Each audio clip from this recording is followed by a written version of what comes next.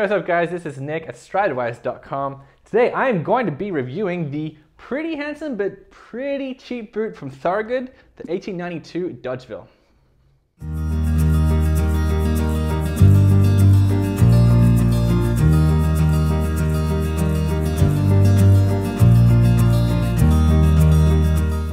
So Thorogood work boots is owned by the Weinbrenner Shoe Company and was founded all the way back in 1892 and is currently headquartered in Merrill, Wisconsin. It's employee owned, which is kind of an interesting aspect of the company, and many of their boots are made in America. Not all of them, it's actually 65% of their boots are made in the United States, but the Dodgeville boot is one of them. Now, Thorogood is probably better known for their moc-toe boots, but this here is the Dodgeville, and I'll just say it, this is meant to compete with Red Wing's Iron Ranger, which looks like this.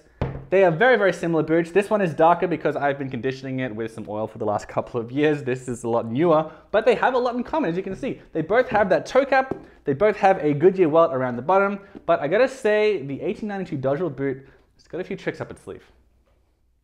So upon first looking at this boot, the first thing I thought of was, of course, the Iron Ranger, but one of the big differences between the Iron Ranger and this boot is that this is made from Chromexcel leather, which a lot of people are going to be really happy about. Chromexcel is a very beloved leather from Horween Leather Company. It's got a ton of oils and waxes in there, and it's really common in higher end men's boots. You see it in boots that cost $400 a pair, you see it in boots that cost $700 a pair, like Vibram. It's very unusual to see it in boots that cost as little as these do, because these are very inexpensive boots, which is one of the big pros of this particular brand.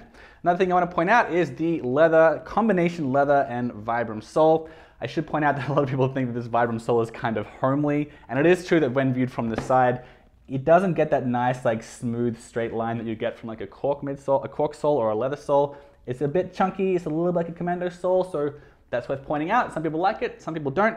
And the main thing that also jumped out at me about these boots is that after wearing these for a little while, I did definitely come across a lot of quality control issues. I got loose threads here, and some here, and here. And there's also one here and up here. There's a lot of loose threads on these boots.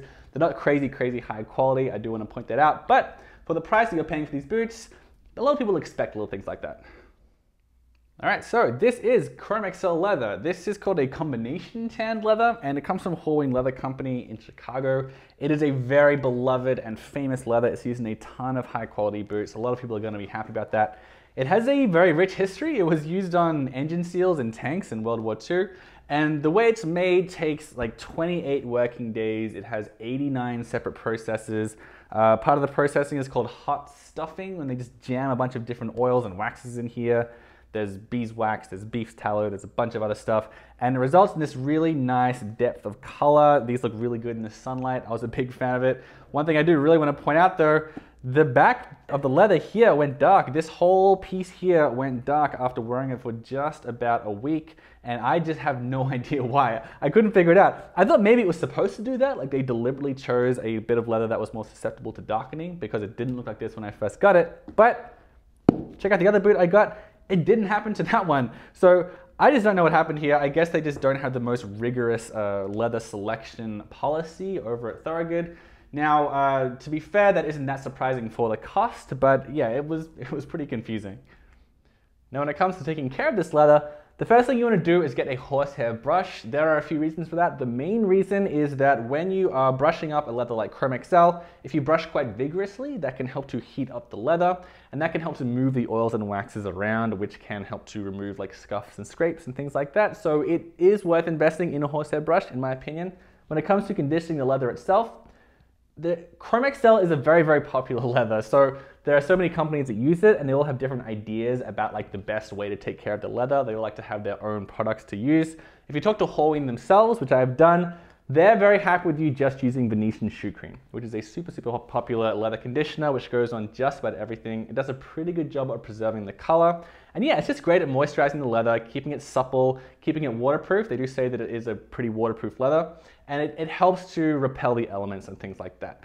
If you want a shinier boot, you can also use Saphir's Renovator. That's another product that helps to keep the boot a bit more shiny than Venetian shoe cream. So you have those two options, but outside of that, that's really all you need to use. Chromexcel is a pretty hard wearing leather, and again, you should probably avoid using waterproofing waxes or sprays because that can suffocate the leather a bit. So just stick to Venetian shoe cream, I think, and you'll be fine. So this is what you might call a combination sole. It's leather and cork, and you've got a Vibram lug on top of it.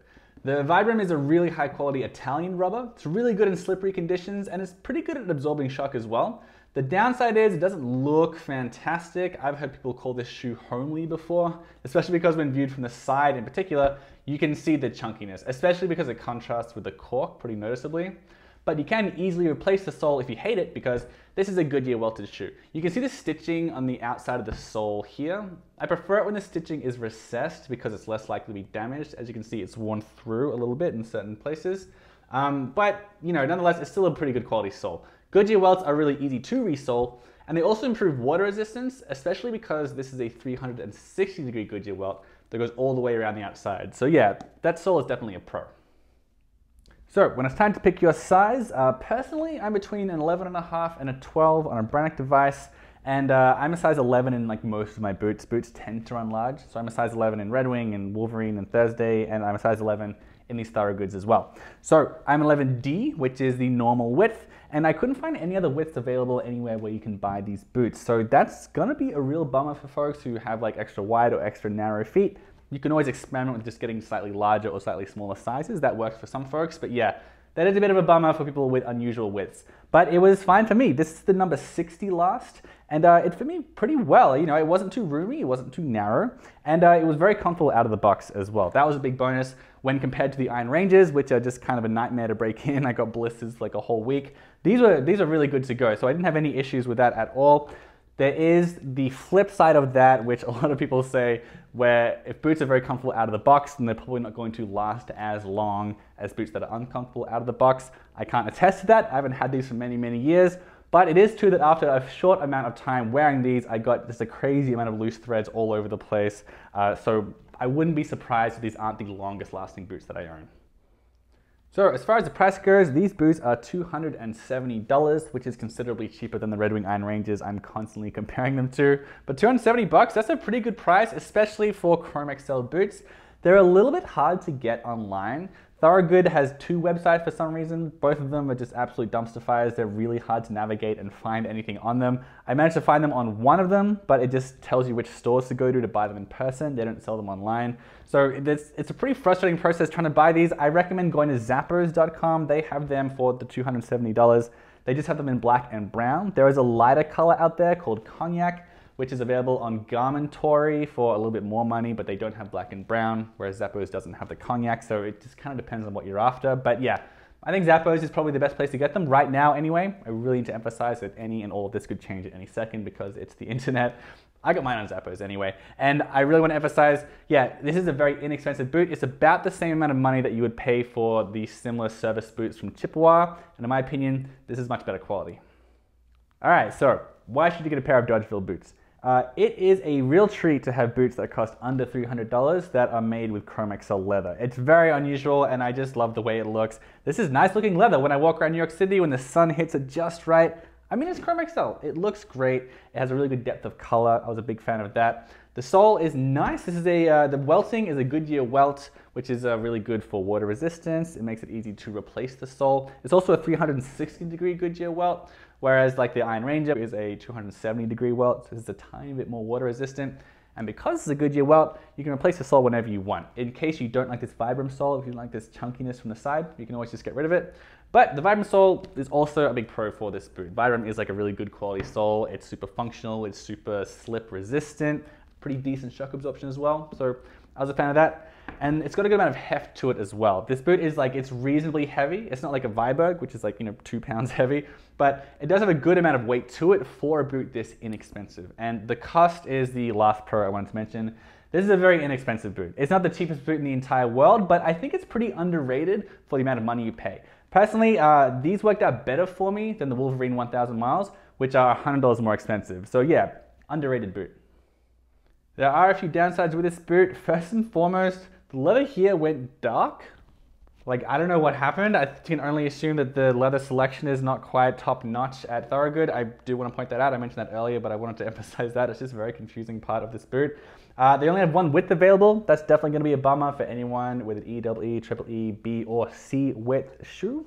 Another thing is that As I mentioned earlier, the sole doesn't look quite as classic from the side. It is a little bit luggy, a bit commando-y. It's easy to replace because it's a Goodyear welt, but that is worth emphasizing. Finally, the quality control issues to which I have referred a few times. Yes, there are tons and tons of loose threads. Yes, I can just get nail clippers and snip them off. It's not going to be a big deal. But it's not just the loose threads, honestly. The toe cap along here is very unevenly cut. It looks kind of like someone came along with scissors and just didn't do a great job of it. Overall, you can tell these boots cost under $300. I do think they're better than a lot of other sub $300 brands, but again, they look what they cost. Okay, so those are my thoughts on the 1892 Dodgeville boot from Thorogood. The full written review is in the description below, which includes lots of close-up pictures so you can see what I'm talking about when I'm complaining about the quality control issues that I mentioned. And make sure you subscribe. I've got a bunch more boot reviews coming up.